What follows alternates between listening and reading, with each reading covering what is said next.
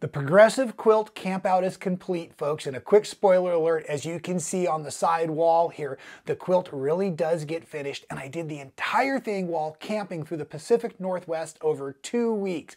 Can you believe it? That's right, this is summer camp, and the quilt is designed by my dear friend Charisma Horton, and in the next series of videos, I will take you outdoors to a different incredible location, block by block, and teach you all the steps you need to know to create this quilt all on your own.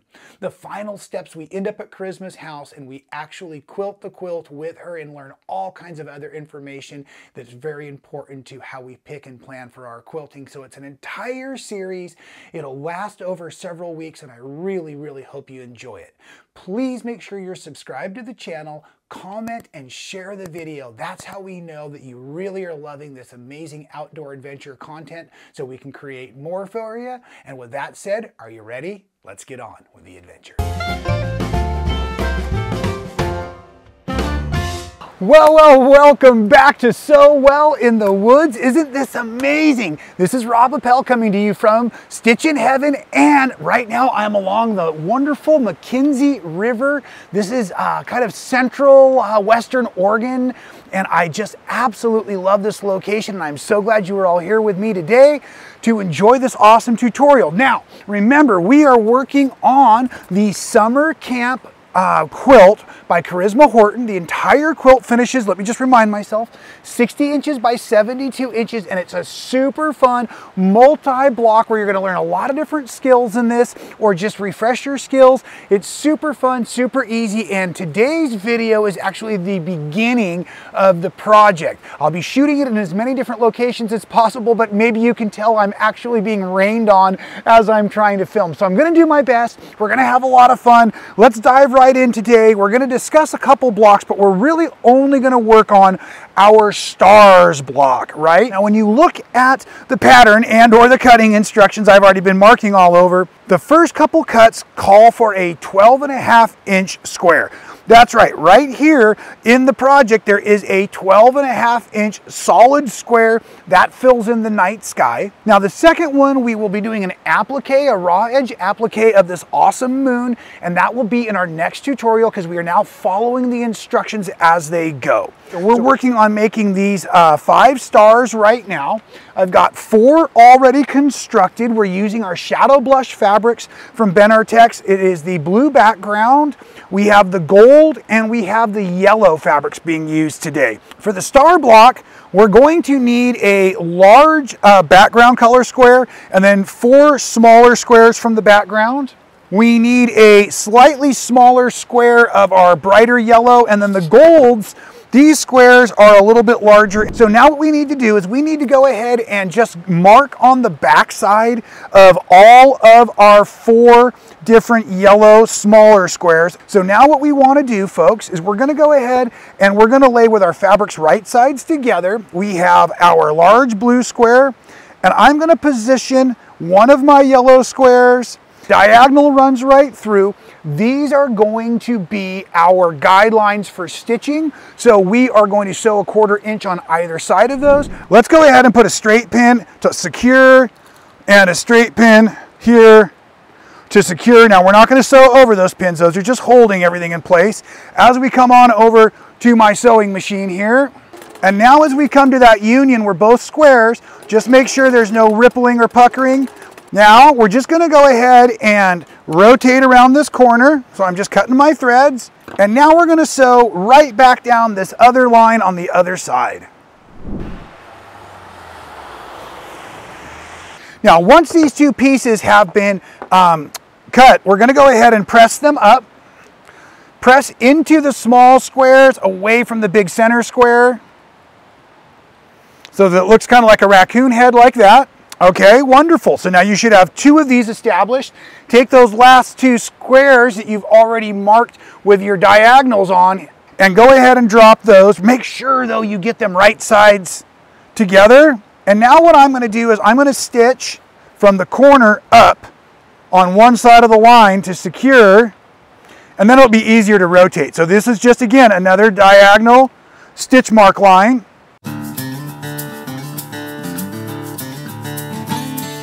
We have both of these stitched through, so the exact same thing. We want to go ahead and cut these now, and I just like to use a ruler to protect my hands. See? Real simple and easy. So you just created all 4 of those points in what we call a flying goose or flying geese block now. So now let's return to our center yellow, right? And now these are just going to match up on 2 sides, but just make sure that you're pointing away. So we're going to get those stitched on real quick. And because we're not crossing our threads yet, just make sure you have your everything established correctly, your orientation correctly, and then just let's match these up and stitch these on as well. Okay, that's very easy. But before we can go any further with this unit, like this, we need to go ahead and get our cornerstones on. So that's going to be real easy. You have your 2 remaining flying geese, and you should have 4 remaining squares in your background color. And just one at a time, putting on those, what will become our cornerstones, our blue squares, onto the edges of our flying geese. Timing is just about right. You can see it's actually getting darker and darker as I finish making up this wonderful star block. I can tell you can barely even see me over there, so let me bring it so you can see it just a little bit better. Doesn't that look awesome? Oh my gosh.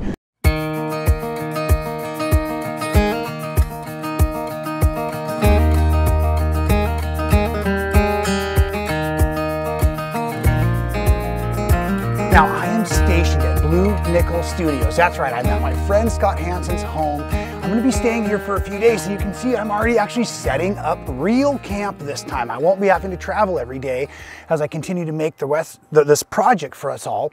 So we're gonna focus on the tent block today. I thought it would be perfect. Put out the wonderful colors and start building our patchwork tents from the summer camp quilt project from Charisma Horton. Now you're going to need 6 of these, and you're going to use a variety of your colors, your pinks, your purples, your reds, your light blues. That's the rundown. Basically, you can see I've actually made all 6, but I want to walk you through the process of how you will make your own as well. Now you'll need the pattern or the pattern and with the kit. Those are available in the link below. What I want to point out, folks, is your templates are included with your pattern. But it's a large piece, so you're going to have these red lines that you're going to need to basically match up. And what I did is I matched them up and then I traced them so I can use these over and over again. So I've made my summer camp template pieces, as you can see here, as I was preparing. But the most important part, so that your blocks, this is patchwork, not applique, so you can't cheat, right? You need to make sure that you do your 1-inch square test. So when you print these out of a printer, if you are doing a digital download, now if you bought the pattern printed already or with the kit, of course you don't have to worry about this. But what you're going to want to do is you're going to want to find a nice square on a ruler, lay it right on top, and make sure that your 1-inch marker is the same on your pattern as a true 1-inch. That means everything is accurate in the proportions for you, and you can use these templates for your patchwork. Notice the dotted line for the 1/4-inch seam allowance. That was what I actually traced in for everything we needed. Already, I've cut out the blue or the background fabric colors of the units that I need here to create, right? So that's just the exact same size. And I even tried to honor these little corners because Charisma has those built in for alignment. That really helps things as you're moving along. What we're gonna need to do is we're gonna need to go ahead and cut our other template shapes here. And let me just verify real quick. The black here is the center of our tent block. Let me show you that again. Okay, so you've got your black. There's 2 pieces of black, 2 pieces from your tent body, the rain fly, the orange, right? And then 2 pieces for your background per block unit that you're making. And of course, if any of this doesn't go perfect, if you're on Team Rob, a little bit less than always accurate, you can always trim these down. We're gonna be finishing at 12.5 inches square today, folks. Did I let my template blow away? It did. Did you see that happen? I'll be right back. I think that so far I've learned the biggest challenge has actually not been, the lighting's tricky because the shadows will move in and out after I already get set up, but really it's the wind. Man, I'll tell you, being out here in the wind is really tricky because things will blow around and sometimes the audio and the microphones can be tough. So I don't know if you can hear the wind chimes in the background.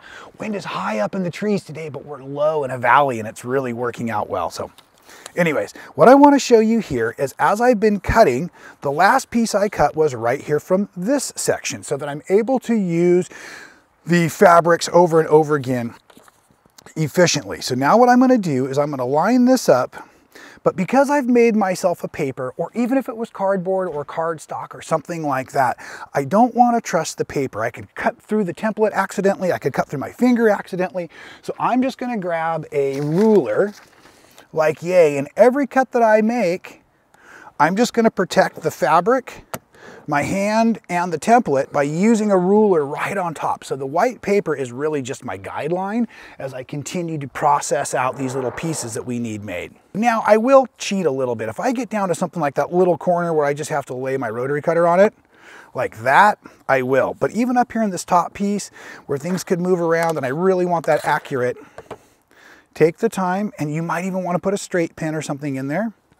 Here, and now I can just go ahead and nibble away at that tip by pressing down on the rotary cutter, just like that. We're using solids, folks, and because we're using solids, I was cutting my strips with them wrong sides together, or two right sides out, so that you can see now we've actually been able to make two cuts opposite triangles, okay? But we're not going to start by sewing the center. The center is the last seam we make. We're going to build out as we go. So now I need to put on the tent, on the outside of the tent door. And then just to show you again, here what I want to do is, I've already pre-cut the template piece itself, but just showing you that you can lay your cutter on there and just cut those tips off, but you definitely want to make sure you get those tips cut off. And remember, even these, all of our units are going to be two wrong sides together. So you're doubling up your units or doubling up your cuts, but you're not getting the same direction. You're getting opposite directions for your patchwork.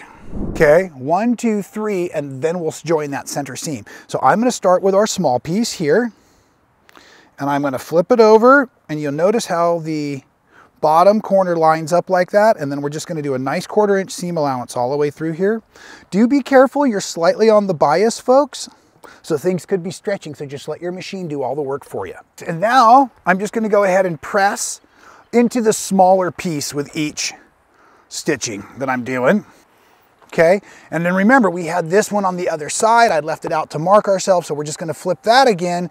It's kind of a long looking run. Match up your corners and you'll be ready, set to go. Okay, so my fabrics are still right sides together, but this line is now running on the outside of that line, and that looks really crisp, and that's going to give us a really nice accurate start point for just the rest of a basic 1/4 inch seam allowance. But both of these pieces are now on the bias, and it's a long stitch, so just take your time again. Okay, right? So just like yay, and now go ahead and take a moment and press that over, and then do the exact same thing for the other side. That one looks pretty nice, doesn't it? So then now you're going to want to try to match up the little door pieces as best as possible, not worrying so much about the bottom, but maybe the top there. And you may want to set a pin or two. You could just look at that. You could eyeball it, however it feels right. And I'm just going to go ahead and match up those top seams and head in for a 1/4 inch seam allowance here. And just as a reminder, as we're pulling this off of the machine, the real key was just making sure that you had your, if you did a digital download, that is, you have the 1 inch mark accurate so that your proportions for your template pieces are accurate, so they fit right back together. Beautiful, like that did, to create your tent block for the summer camp quilt. Perfect quilt for the back of your Sequoia for camping, or of course, putting in your tent for those long-term adventures where you and your family get outside and really get to enjoy nature. Thanks again, folks, for following along on this awesome, awesome quilting adventure. We've got several more blocks to come.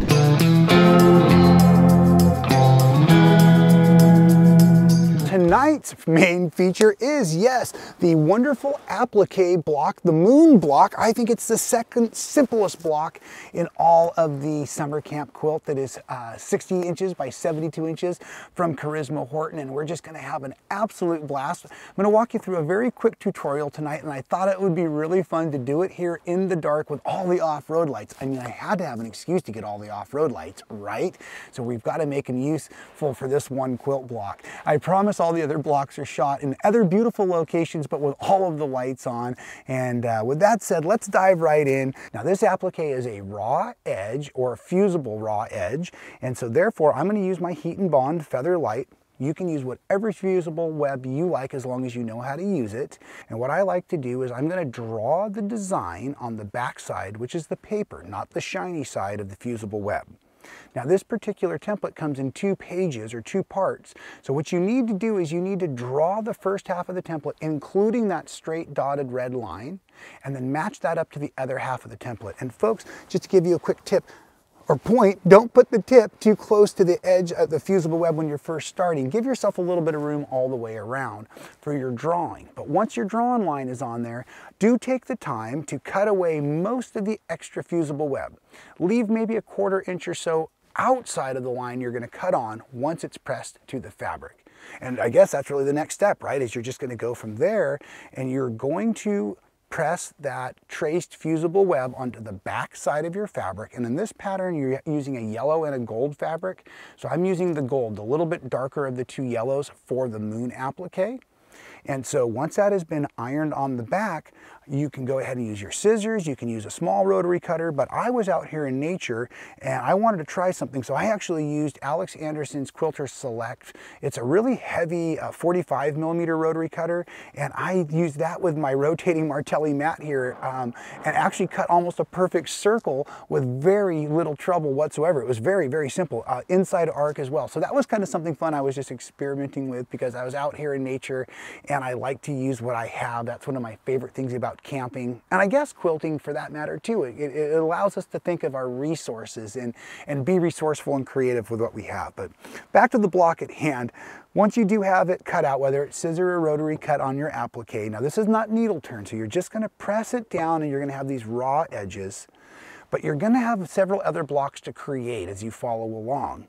So what I'm going to recommend is you take the time to either satin stitch or blanket stitch with a matching thread. But I just had the blue thread, the contrary thread, so I just did a straight line stitching.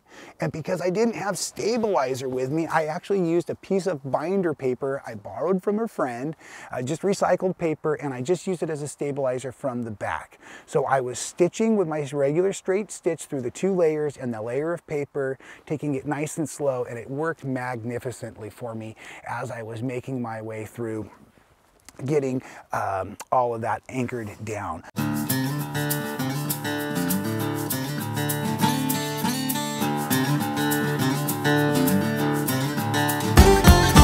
I'm on my wonderful progressive quilting camp out through the Pacific Northwest, and even though we are making the summer camp quilt, looks like I ran into some snow last night, but that's okay because we are making the campfire block to warm up this chilly morning. So stick with me, I'll show you how to make this awesome block for your entire summer camp quilt. I don't want you to think I was totally unprepared. I am literally standing at 1,500 feet and it started snowing on me last night. I woke up about 4 a.m. with the car starting to get some snow, about 1 inch or so. So I was gonna move on because I wanted a summer camp video, but I thought, well, we've got this beautiful fire and it's such a nice scene. Let's just go ahead and try this and see what we can do. So like I said, we're gonna dive right into this block. It's super simple. We're basically making what I'm gonna call 1/4 square triangles, and they're gonna all have a variety, except for, and I can probably just show you here as easily, just these few out here on the edges, which are gonna have the blue in their position as well, okay? Now I'm gonna walk you through this construction, but I just wanna show you a few more of these. Like I said, the colorized ones are randomized, and I just happen to have 2 at the moment that have the pink there, but we're gonna make a few for you from the start as we dive right in. Now, your instructions can be found on, for this, the fire block here. These are on page 3 in your pattern, and make sure you have your pattern so you're following along with all the actual sizes needed. Now, one of these is going to remain a rectangle. That'll be that top row, and 2 of these squares are gonna fill in near the top row to give that kind of movement, that fire effect. So now you can see on all of the other squares, I just kind of got going with all of my colors, my yellows, my golds, my orange, my reds, and I drew diagonals on all of those. But what we're going to do now is we're going to use this diagonal as an actual stitching line. Excuse me, I keep saying that because I guess I'm a little chilled here. Not stitching line, it's going to be our guideline. So we're actually making two, and I know you know these, half square triangles. So at the moment, let's just come on over here to the machine, and I'm gonna go ahead and stitch myself a 1/4 inch on either side of that chalk line that I drew using a diagonal, you know, just using a ruler, real simple. Just as a quick reminder though, make sure folks that you have your fabrics laying right sides together for this. Make sure you don't get going fast like myself and you accidentally put your fabrics wrong sides together or mismatch them or something like that. When you're picking out your colored squares, you're just randomizing them. So again, go through all of your stacks following the cut size instructions, randomize your colors, some reds and some pinks and some oranges and some yellows and all of that, like I said, and do it with your blues as well, because those blues are just the corner pieces, just the fill-in pieces. Now, I always like to use a ruler to protect my fingers. So at the moment, right now, what I'm gonna do is I'm just gonna go ahead and lay a cutter or lay a ruler like yay, and just cut those. Now, I'm gonna leave these just as they are for the moment, because I'm gonna show you another trick here in a second. Okay, now because we're dealing with half square triangles, and if you have something like a clearly perfect slotted trimmer, you may want to use these to trim your half square triangles and take your dog ears off now before you go on any further. So if you were doing that, you'd just be laying your little dotted line on the stitch line here, and the way these were measured out, they're really pretty dang accurate. But I might want to just trim those, and then I might want to get in here. So I'm going to go ahead and take a moment and trim all of these down and then get ready to press them. And as we press them, I'm just going to go ahead and press them kind of to the dark fabric, to the darker side. And then we'll start to marry these together to make those 1/4 square triangles. Okay, now folks, the key to this next step is we want to go ahead and mark our next series of diagonals before we match up the blocks. So I'm going to go ahead and just make life easy. I'm going to mark using my edge to edge. You notice I've actually even rotated my seam just so it's in my favor while I'm marking. Little things like that really do seem to help. We're going to be doing a 1/4 inch on either side of this marking just like before, so make sure you can see it good. And now the other trick is we're going obviously right sides together, but make sure that your seams are running parallel.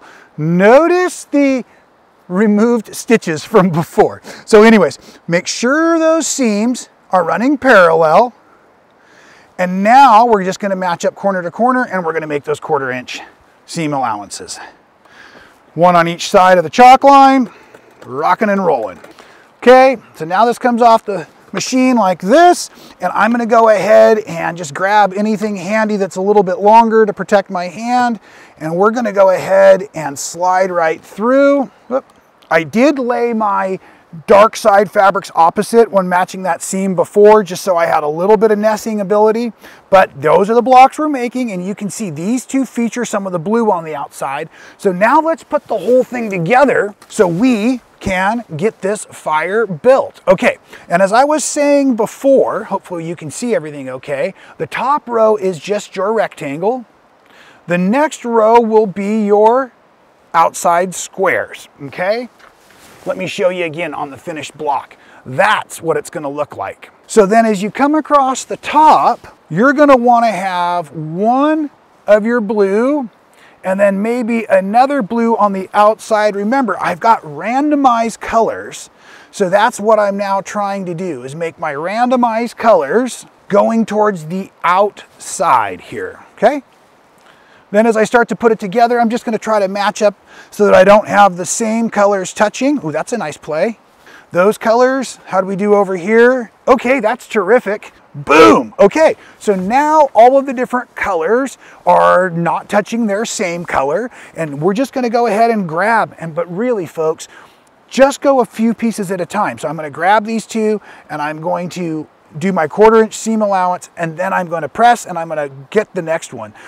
Here you see a completed row, and you know me, they're not exactly the same, but I'm just going to cheat those together. It won't be a problem. You also know what your finished size square is supposed to be because you have your pattern. So you could have trimmed these down to that size if you really wanted a super, super accurate matchy-matchy of all of the points and everything. But here's something though. I was pressing from this going this direction, so now I'm going to press in the opposite direction, because that will help the seams nest a little bit. So I'm not a total slob at all times, and I'm not always unprepared, ending up in the snow with a summer project, but these things happen. This is nature. This is what makes camping so fun. I do strongly recommend you lay them both out at the same time so that you can really randomize where your colors go within the fire to give it that extra special effect. Once you have all of the rows, or all the blocks joined into rows, I should say, and don't even ask me what happened there, but I will stitch that right in because it's just going to form, boop, into that corner seam allowance. So I'm going to drop that on, get ready to rock and roll. And I think I'm starting to see the need actually to put a true 1/4 inch mark, because I can see that all of my piecing wasn't perfectly accurate. As sloppy as it was looking, other than the threads and all that, right? It's going to come together beautifully. Get that last row on, then you can trim it up, block it if you need to. All right, folks, it's a success. We got it. Awesome. The snow is starting to fall pretty heavy, but there it is, the campfire block. You need 2 of them. I've got 2 of them right here, ready to rock and roll into my quilt. I'm going to set these aside, keep building more blocks with all of you as we get ready to put this top together and head off to Eastern Washington to go see Charisma and have her help quilting it.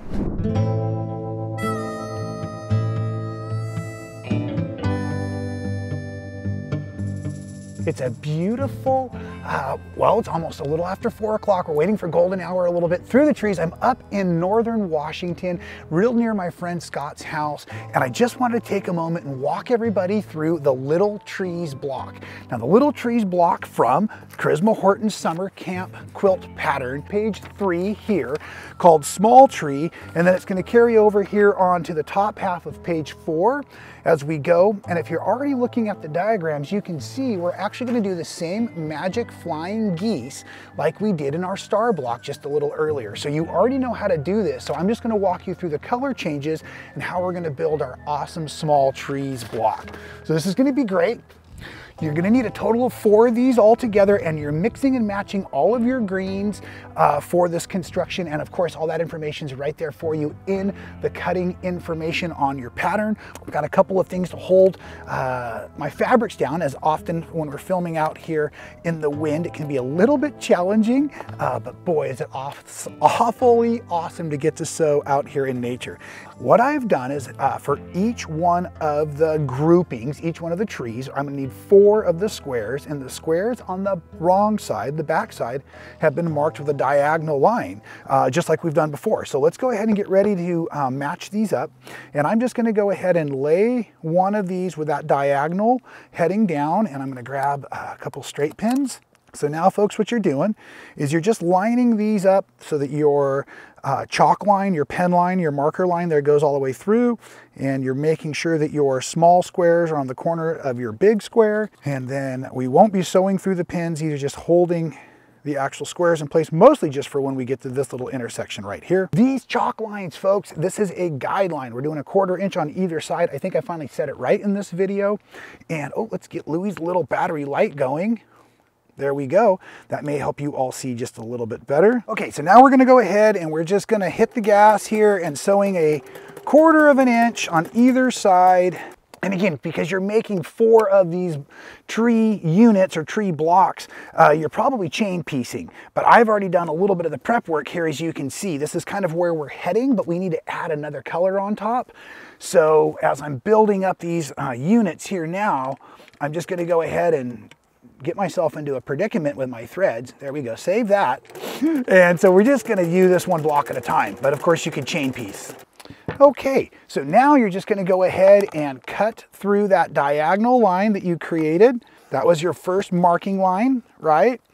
And now we're gonna go ahead and press these bad boys, these little ears over, or the small background color over and away from the big square. And with these remaining squares, we're gonna drop these units here, and you just wanna make sure that this diagonal that we started with goes off through the tip, through Mr. Raccoon's forehead there, okay? And then we're gonna do the same thing. We're just gonna stitch on both sides. So this is what they refer to often as the magic flying geese method. I love my little old Singer out here in the bush because we can sew out of the back of the car, making this super fun and entertaining. And I love the way it looks. Now I'm gonna sew down the other side. Let's see if I can get a little bit better start this time by keeping both of my thread tails underneath my presser foot. Now we're coming from the top of the raccoon down. Now we're gonna cut the units apart. I won't need those pins anymore, although it is holding those parts there for me. That's the trunk we'll get to here in a second. Trunk of the tree. So on the diagonal, on the chalk line from before, do them all at the same time. The benefit of chain piecing or Henry Ford style assembly line quilting that I like so much. I like that feature, Alex. I like that feature. Perfect. Okay, and so I'm just going to press all 4 of these real quick here. Okay, so we have the 4 units pressed out. If you wanted to take the time to trim and tidy all of that, you most certainly could. But what we're going to do now with these pieces is we're going to start to stack them and build them into the trees. And in the pattern, there's been a mix and match of the different colors. So you don't have to go light, medium, dark. Feel free to mix them around because that kind of gives a little more variety to the blocks. And we will definitely be doing that in the tall trees in the next video. We'll be mixing on variety of colors. I'm going to go ahead and lay this color in here. So you're going to use 1, 2, 3 of your half, well, these are called flying geese at this point. So we're going to use 3 of those plus the trunk to build this. So let me show you how you would build your trunk so that we can finish off this block. We have a couple of more seams to do on the side as well. So you can see the brown is here. So just make sure you don't sew them this way. You want to make them tall and skinny. These are these are our little trees, but they're tall, skinny little trees. These are babies. They're just growing. So anyways, hit this with your 1/4 inch seam allowance again. And now we're going to go ahead and just stitch this last row across here so we can put on the finishing touches. But what I'm going to do right now is I'm going to line up. See, my seam allowances are still parallel. So I'm just going to take one side of this and I'm going to trim it down, because the truth is at the end of all of the work, I'm going to take the time to square up all of the blocks, right? So now I can just go ahead, those lines aren't bothering me visually anymore. I'm going to put this on, but because I've trimmed it off, I'm going to put it on with the slightest seam allowance, because that's going to make up for the fact that I have probably removed a little of the math I need later, and I'll actually do the same thing on the other side. So that's what the block's going to look like, folks. Isn't that awesome? I think it looks terrific.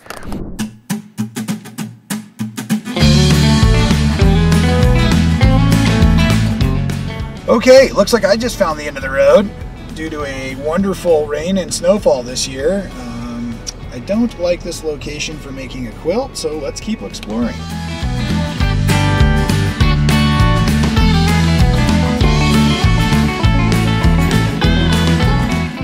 Now, Mount Shasta is right there in the background, coming out of the clouds. I woke up this morning to a chilly 38 degrees, but I am pumped up and ready to get quilting with all of you. Today we're focusing on the big trees. Big trees pattern information is going to be found on, sorry, I'm excited, found on pages 4 and 5 of your pattern. And I've already done some of the prep work, and I think I want to most importantly point out that all of the different blocks, I believe we're making 9 of these things, are going to be different. So the trees you make are going to use the 3 different greens from your blush, your shadow blush from Benartex, and they're just going to form, so you don't have to worry about like a light, medium, dark stacking gradient in your trees, okay? And we're going to use the light, medium, and dark of our greens, so let's just set that aside. And I'm going to go ahead and dive right in here on what will be the top row of the tree. Now you can see by this diagram here, we are mostly going to be attaching our units like we would with binding strips, right? So that we're getting a bias stitch, but we're just going to be going on this 45-degree angle to form these individual shapes of the trees. And the page before told you which ones to match up size-wise. So let's just go ahead and dive in. And now we want to make sure that we're utilizing our fabrics right sides together. Okay, and so what I do here is I'm just going to lay these right sides together, but first you now may notice it's going to be hard to see where this angle or this corner is. So folks, there's nothing wrong with just shifting this just a freckle right at the moment so I can see where that's going to land right there. And now I'm going to take my ruler. Oh, and by the way, thanks Alex Anderson. I appropriated some of the tools when you weren't looking out of your home. So I want to give these a try. So I'm just going to mark. It doesn't necessarily need to be done this way. If you have a laser light on your sewing machine, this is the benefit of that kind of a tool. But what I want to do is once I got my right sides together, I just gave myself a guideline. And now as we come on over to the sewing machine, that guideline is now our stitching line. Okay, and now we're going to go ahead and press this one flat. You can press your seams open if you like. I'm just going to press over to the dark side. Okay, and now we're going to put on this other strip we had waiting for us here. Okay, so same situation. We want to draw, or I like to draw, I should say, my line here, corner to corner. I'm now going on to the next row, and you'll notice this row is a little bit wider this way than the last. That's intentional. Remember, just follow your cutting instructions, and we're going to do the exact same piecing, right? We're just going to go ahead and flip that over. And again, I just kind of want to know where that mark is going to be. So I'm really just letting that cheat just a second over there, just a thread, so I can see it. I like to give myself a sewing line for marking. Now I'm not backstitching, but you most certainly could. Those rows are going to be secured with other rows, so if you're new to quilting, don't worry about that. That seems something a little different possibly. We're going to stitch those over here in a second. So stitch, well maybe, let's say this, mark, stitch, trim, press. Those are the steps following the measurements within the pattern, and it's super simple. Of course, the squares are the easiest to mark. You don't need the fabric below to do that. So I usually catch both of those at the same time while the tools are in the hand. And because there's no overlap, we can really, on this one, sew both pieces on both sides.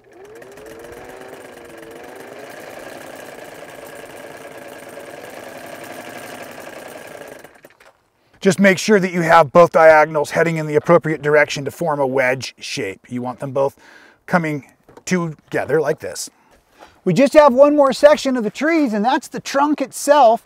And so we have just a little square and two fun rectangles. No diagonal here, folks. We're just going to stitch these together. So just like that bottom section of our tall trees, we can sew this side on and then the other side before we have to stop and press. I'm just going to press into the brown center wedge there, but now we can just start building our tree from the trunk up, right? So just make sure you're connecting that down to the widest side of that big wide strip we just did, or excuse me, not the wide strip, but the bottom strip, I should say. So that's going to connect like that. So just go ahead, get your right sides together. And I just like to have a good habit of tidy sewing. So I press each time, and right now I'm going to press from the trunk into the section of tree, then from this section to the next section, and just work my way up the tree that way. Okay, so now we bring in the medium, and this is that one that was the extra wide, right? So that's going to go here, just making sure our wedges are heading in the right direction. And last but not certainly not least, let's put the tip of our tree on the top here. Keeping in mind, you have a random series of cuts that you've made of all the different colors and the different widths. And that was so that you can lay out your trees in different organizations. And there it is. Looks fantastic. Amazing. Love it. We're going to put all of the blocks together now from the summer camp quilt pattern. So if you don't have the pattern, if you don't have the kit, you can find the link below. Of course, you can get a digital download from Charisma herself. And what we're doing today is we're looking at the actual instructions here on page 5. And so on page 5, you're going to find your layout diagram, and you can see we're just going to go block by block by block. So we really don't need a design wall much. I'm going to follow the colors on Charisma's color chart for which tent to place in which location. As far as the big trees, if you'll remember, the big trees are random blocks, and the little trees are kind of random as well. So we're just going to play, all of the stars are the same, the campfire is the same as far as color goes and things. So we're just going to now start to go ahead and put the blocks together in rows so that we can build our quilt top. Before I got to this point, I have taken the time to trim all of the blocks down to 12.5-inch squares, and I've stacked them in organizational piles. So like I've got my 2 campfires, and then I've got my little trees here, and then I've got my big trees. And so it's going to be easiest now to go ahead and work through if I just keep my piles organized this way so that I can grab them and go as we start working on our top row. So I'm going to need 1 star to start with, okay? And then I need my moon, and then I'm going to need another star in my solid. So we're going to bring these up to the top of our stack. And so now the biggest key is I just want to figure out which way do I want my moon facing. Do I want to face it pointing slightly downward? I definitely don't want it pointing that far up, but if I wanted a little curve, even though it's slightly different than Charisma's pattern, I could put it this way. But let me show you a design trick, folks. See this? The moon's technically still pointing towards the quilt. If I put it the way I have it, the moon would be pointing away from the quilt. So I'm going to do what Charisma's done, and I'm going to put it in that same format there. And so the first thing I have to do is literally just match up these 2 seams. I'm going to go right sides together here, matching up corner to corner. And now this is where you want to be nice and accurate and keep that 1/4-inch seam allowance going on all of your patchwork. And to help me with keeping everything accurate, I found it in my toolbox. I just wasn't using it earlier, but this is a magnetic seam guide. So I can go ahead and put this. Now the presser foot on the actual featherweight's got a big ankle. So I'm just going to kind of put it right here. And that's magnetized, and that's going to help me keep my seam allowances as accurate and consistent as possible. And now I'm just going to go ahead and lay those fabrics there. If you want to start back stitching at the corners, you can, but we will be stitching over all of them. My goal was to get my quilt completely finished before I got here to Charisma's house. So she says I can't come inside until I get the quilt top finished. So I'm making it on her porch. You can see we've got the wonderful quilt barn to be in the background. We've got the chickens in the background. So I'm doing my best to get my quilt top done so I can come inside and we can start quilting this, folks. So now what we're going to go ahead and do, even with my little portable mini iron, is I'm just going to press as I go. Each block, I just really like to do this. And if I can stay organized, I'll press the top row all the way towards the right-hand direction. And then when I start to build the next row down, I'll actually start in the other corner. And that way I can be pressing in the left-hand direction so that these seams can be nested. Okay, back to our diagram. I need 1 more star block after the moon. So again, I'm just going to go ahead and do that, matching up the corners. And that's why it was so key for me to spend a little bit of time and trim all of the blocks down. I did actually patchwork on several different machines in many different locations, and so my blocks were a little wonky at first, but fortunately they were all large enough to be trimmed to a nice 12.5. Okay, so after the 2 stars and moon is that 1 blank block, the one I called the easiest of all the blocks to make. And so easy, that one's just going to drop right in. And then we'll have 1 more star and we'll be done with the top row. So if you've never made a quilt before, what you want to do is you want to now make all of your rows before you join any of the rows into actual making the quilt top itself. It's just much easier, and this way you can stay organized, and you can also double check to make sure that your blocks are all in the correct orientation before you start sewing the rows together.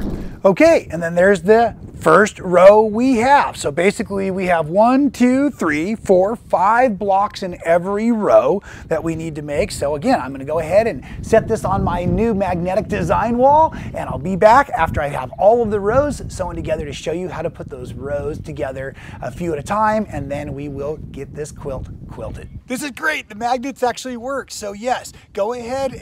If you don't have another kind of design wall, you can start laying out your rows.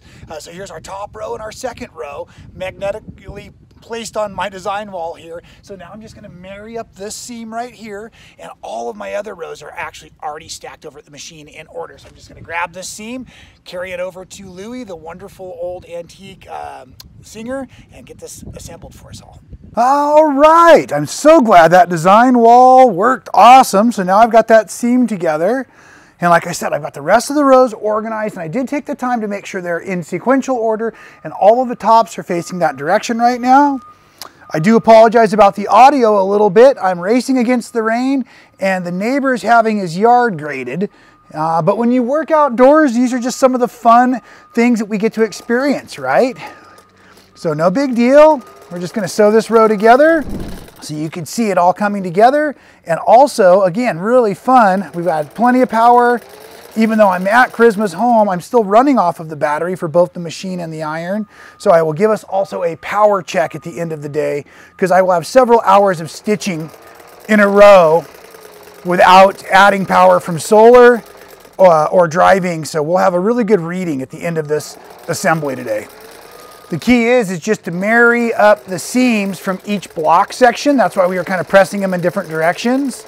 So as long as I keep matching up each of those seams at the blocks, then even without pins, I'm fairly confident that everything is lining up real nice and easy, which is great. Okay, folks, so we're just double checking to make sure we have it all as we're supposed to. So there's the 2 rows put together now. And I'm not going to take the time to press it out. My little iron I have with me would work, but it would take an awful lot of time. And one of my things I always do before I quilt any quilt top is I take the time to really steam and press it and make sure everything's really nice and crisp before we put it on the long arm. The reason we traveled all the way from California to Eastern Washington with Charisma Horton's pattern is so that we could have her help quilting it. She's an amazing long arm quilter, and she's right inside. So as soon as I get this top done, I'll go inside, press all the seams real nice, and I'll have Charisma help us load it to her long arm, and we're just gonna see what happens from there. So this is really awesome. I'll be right back to show you the entire quilt top. And we are just moments away from the grand finale of our summer camp. We can hear the dog snoring just upstairs there as we're sewing in the secret. This is like the bat cave of the quilting. Oh, and then because the robot's quilting the quilt, we're gonna go out and work on the table and keep playing in her film studio and messing together. Excited. That is right, everybody. Can you believe how blessed we all are to be sitting in the almost completed quilting barn with Charisma Horton, long arm quilter extraordinaire. I was telling her about my wild idea once I got the machine painted. I wanted to travel around and create a camping themed quilt in the car. And she says, Rob, I have a summer camp quilt. It would be perfect for what you're doing. Just let me send it to you. You'll see. And I did. And now it's history. Thank you very much for talking with us all and teaching me. And I guess as I wrap up kind of this whole video series, quilting in nature, not only was it way better than I expected, a lot more fun, but I also ran into some extra things, weather challenges and different little things that happen along the way. But I guess life is just very much like quilting in that matter. And I like it when I get to hang out with people that have other, and I'm just going to say right now, better ideas than I do, so that I can benefit and we can all grow together. So thank you for being here for this, and we'll make sure you get to see the finished quilt as soon as I finish talking Charisma. Do you see what I did here, folks? Charisma is now going to quilt my quilt for me. I did it, yay! Can I get a high five on that one too? Yep, absolutely. You're awesome. Thank you. Thank you. Oh, and there it is, folks. Can you believe it? Fresh off the long arm. I'm super, super excited. Could you see that? There's Bigfoot and trees and the actual Sasquatch himself, or herself, sorry, quilted into the background design. I think it's super, super cool. Many, many thanks to Charisma and her expertise on the long arm quilting. I did end up binding it in the green. I had some strips of the green I brought with me just for the photography. I thought that'd be really fun. That way I've kind of customized it myself. Your pattern will call for binding it in the background color color of the blue. But anyways, I just thought it'd be fun to do that while I was here. The whole project is done. You've seen it, all of the steps. Incredible, progressive quilt camping adventure. I think that's what we've decided to call this thing. Anyways, I'm super blessed, super excited. I can't wait for all of you to make your own version of summer camp. And also don't forget, Charisma has a bunch of amazing, I mean like bunches, hundreds of amazing patterns, but I've got another great series of patterns I think you'll really dig if you like this one as well. So we've got those available for you. Super excited, super blessed. And thank you folks for being here. Until we do another amazing project together, please stay well.